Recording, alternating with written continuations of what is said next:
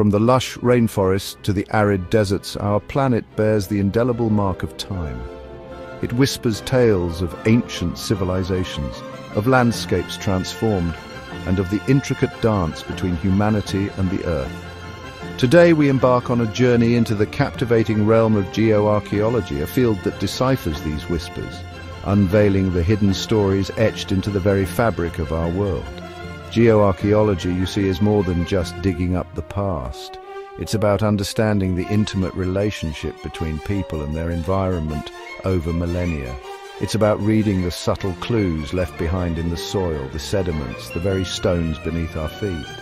It's a journey that takes us from the vastness of geological epochs to the minute traces of human activity, revealing a tapestry of life woven through the ages.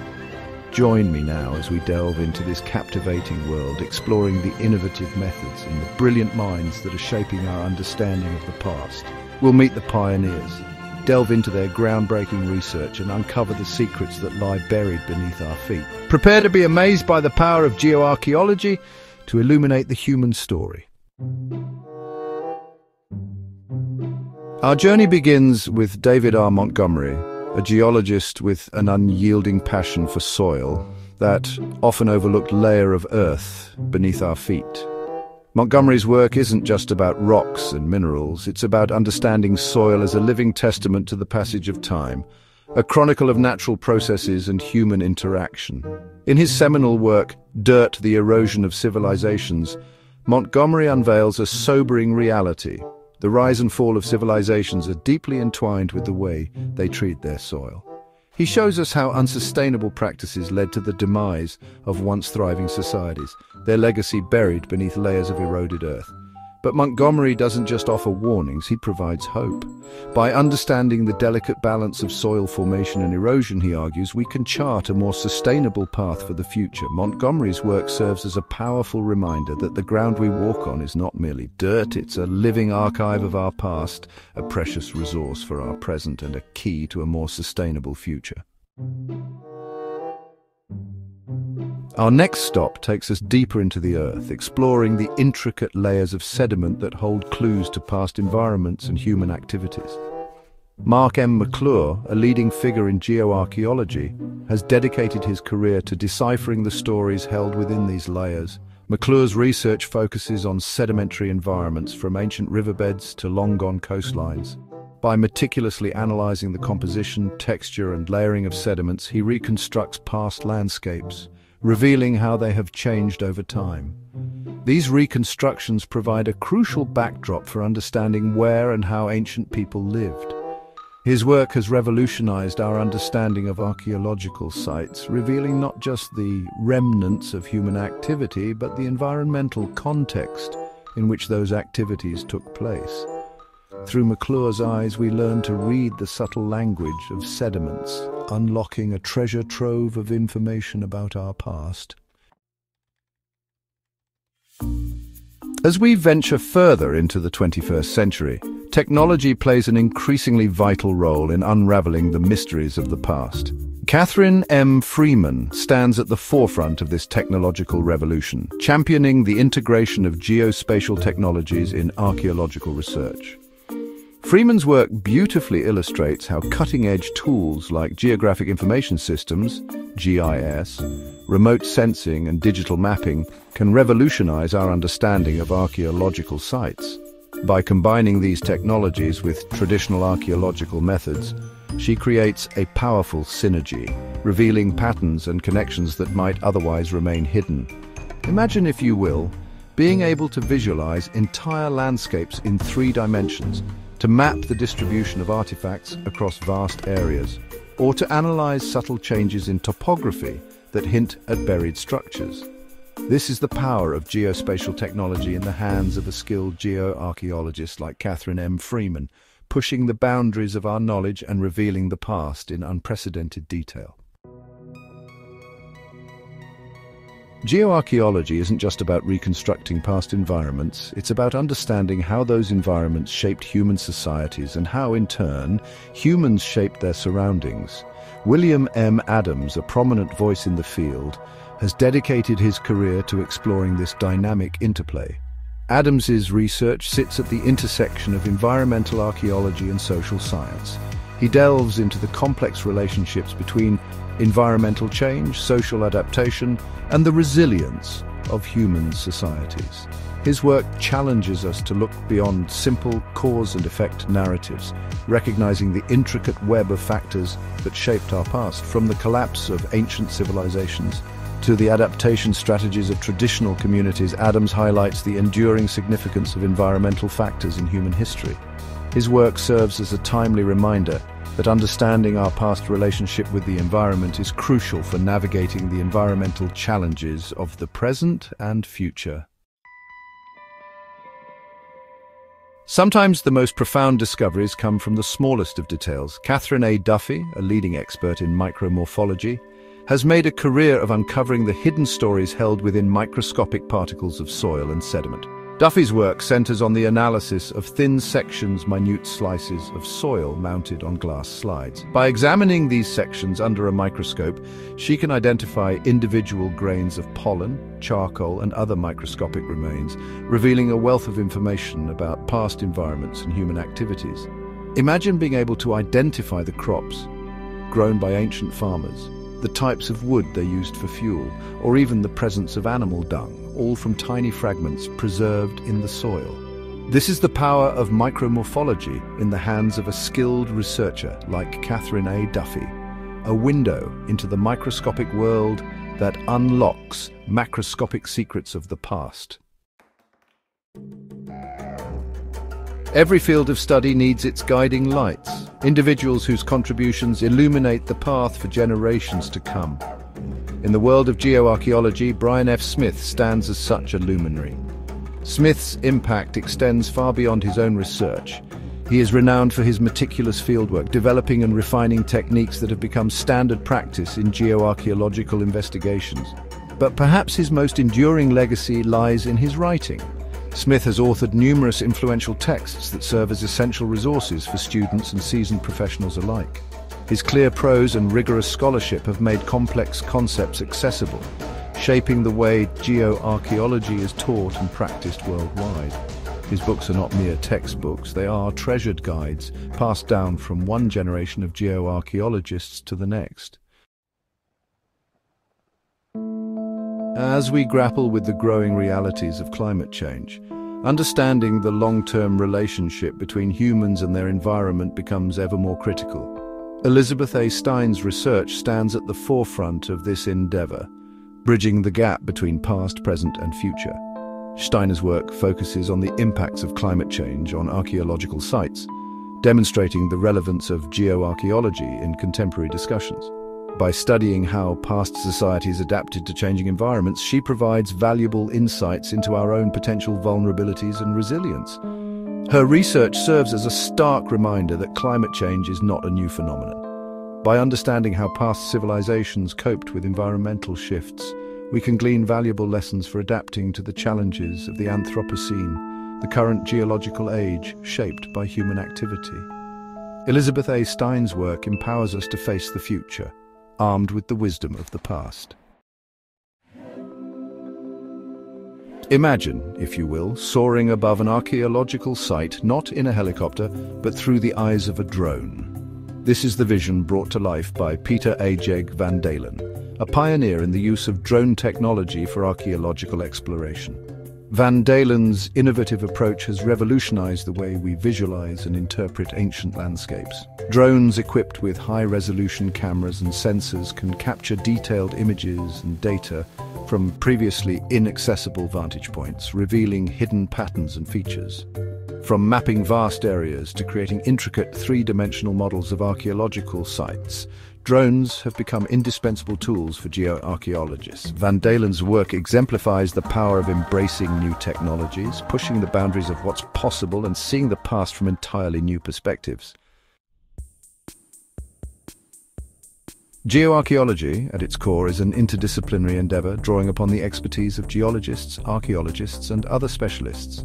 Sarah L. Bennett embodies this collaborative spirit, seamlessly weaving together insights from multiple fields to enrich our understanding of the past.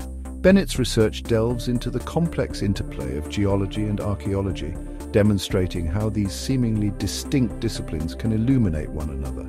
She recognizes that the boundaries between natural and cultural processes are often blurred, advocating for a more holistic approach to studying the past. Her work has opened new avenues for understanding cultural heritage, highlighting the interconnectedness of human history and the natural world. By embracing multiple perspectives and fostering collaboration, Sarah L. Bennett paves the way for a richer and more nuanced understanding of our place in time and space. Our planet's coastlines, those dynamic edges where land meets sea, hold a particular allure for geoarchaeologists. It is here that the forces of nature and the traces of human history collide most dramatically. John R. W. Harris has dedicated his career to exploring these coastal narratives, uncovering the stories of ancient communities shaped by the ebb and flow of the tides. Harris's research focuses on coastal geoarchaeology with a particular emphasis on the impact of rising sea levels on ancient settlements. His work carries a profound sense of urgency in our present day as we face the growing realities of climate change and its impact on coastal communities worldwide. By studying the archaeological record of past sea level rise, Harris provides invaluable insights into the challenges and adaptation strategies of ancient societies. His work serves as a stark reminder that the impacts of climate change are not merely a future threat. They are a recurring theme throughout human history, etched into the very coastlines that have sustained us for millennia. Too often, the wonders of scientific discovery remain confined within the walls of academia, hidden from the public eye. Margaret S. Decker stands as a champion for breaking down these barriers, passionately advocating for public engagement with geoarchaeological research. Decker believes that the stories unearthed by geoarchaeologists belong not just to scholars but to everyone. She has dedicated her career to making this complex field accessible and engaging for a wider audience, sharing the excitement of discovery and the importance of understanding our shared past.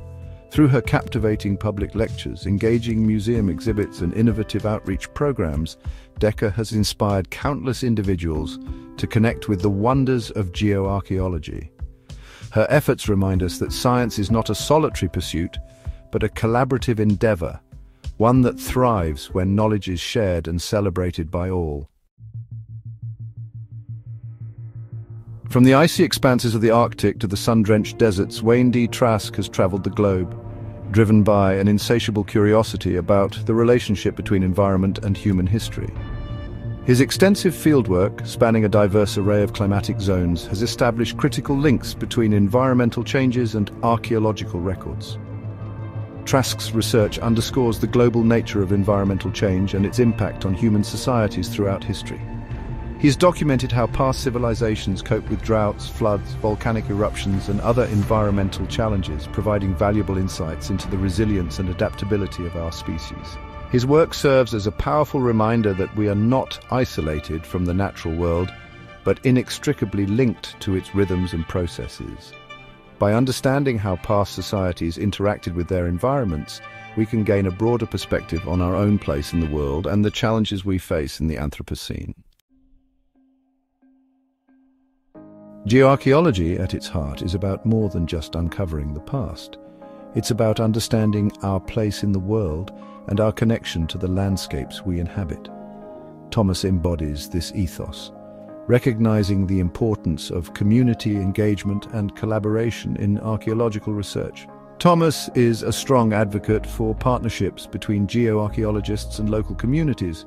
She believes that by working together, researchers and community members can create a more inclusive and meaningful understanding of the past. Local communities often hold valuable knowledge about their ancestral lands, insights that can enrich and inform archaeological interpretations. Her collaborative approach fosters a deeper connection to heritage, ensuring that archaeological research benefits not just academics but also the communities whose histories are being studied.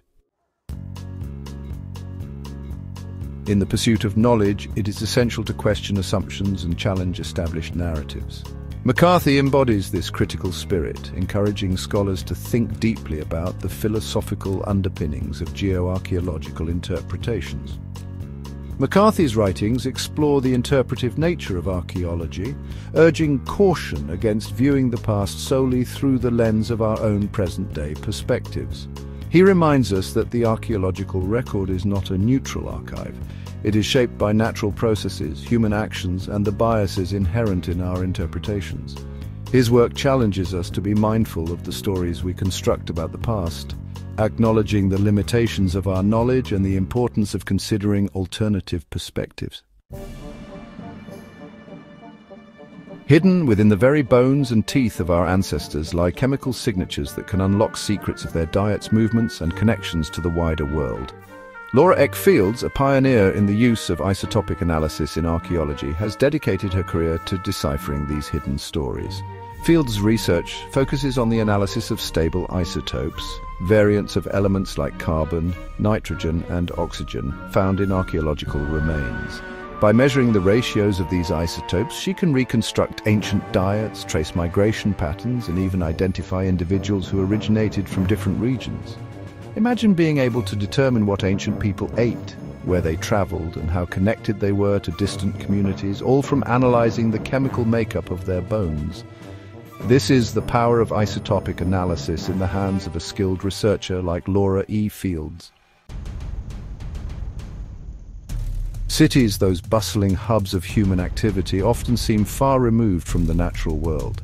But Raphael J. Garza's work reminds us that even the most urban environments are inextricably linked to the geological processes that shape the landscapes upon which they stand. Garza's research focuses on urban geoarchaeology, exploring how geological factors influence the location, growth, and development of ancient cities.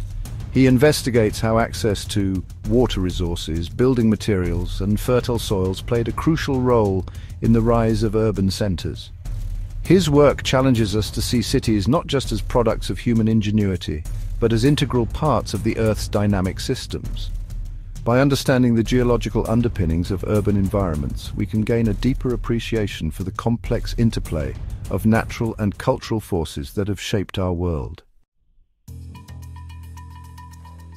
Arid environments, with their scarce water resources and challenging conditions, might seem inhospitable to human life. Yet it is in these very landscapes that Tina R. Walsh has made groundbreaking discoveries, revealing the ingenuity and resilience of ancient societies who called these regions home. Walsh's research focuses on geoarchaeology in arid environments, exploring how past communities adapted to the unique challenges of these regions. She investigates ancient water management systems, agricultural practices, and settlement patterns, uncovering the strategies that allowed people to thrive in seemingly unforgiving landscapes. Her work challenges our assumptions about the limitations of arid environments, demonstrating the remarkable capacity of humans to adapt and innovate in the face of adversity. Tina R. Walsh's research reminds us that life, even in its most tenacious forms, is inextricably linked to the Earth's diverse environments. As we conclude our journey into the world of geoarchaeology, we are left with a profound sense of awe at the intricate tapestry of time woven into the very fabric of our planet. From the smallest microfossils to the grandest geological formations, the Earth bears witness to the enduring interplay of natural forces and human endeavors. The researchers we've encountered, these dedicated individuals who delve into the Earth's archives, remind us that the past is not a distant, irrelevant realm. It is a source of knowledge, of cautionary tales, and of inspiration as we navigate the challenges of the present and future. Their work illuminates the deep connections between humanity and the environment, urging us to become better stewards of the planet we call home. So let us carry with us the lessons learned from the Earth's rich history, recognizing that our actions today will leave their mark on the landscapes of tomorrow. For the story of humanity is inextricably entwined with the story of our planet, a narrative written in stone, soil, and sediment, waiting to be deciphered by generations to come.